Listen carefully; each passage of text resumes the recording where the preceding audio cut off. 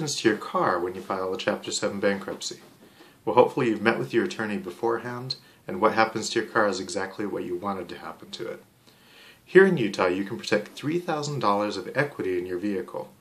The exemption amount varies by state, but let's just go with $3,000. So $3,000 of your car is safe.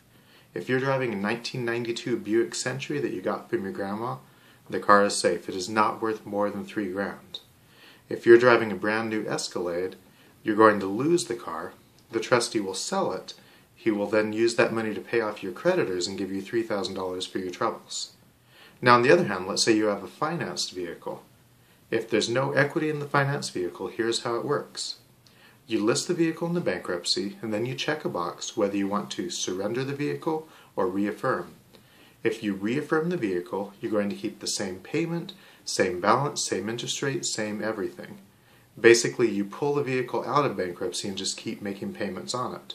So long as there's no exposed equity, this is not a big deal. If there's more than $3,000 of equity, you have a problem, and you'll need to buy back the remaining equity from the trustee. So, let's say your car is worth $10,000 and you owe $7,000 on it. There's $3,000 of equity, you're not going to lose it. Let's say your car is worth $10,000 and you owe $6,000 on it. There's $4,000 of equity. You can only protect $3,000, so $1,000 is exposed. You would have to make a deal with the bankruptcy trustee to pay him $1,000 to protect the remaining equity in your vehicle. So, when you file a Chapter 7 case, if the car here in Utah is worth less than $3,000, you're going to keep it, not a problem.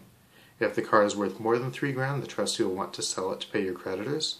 If it has a loan against it, you either reaffirm the loan, keep making payments on it, or you surrender the car and give it back to the creditor.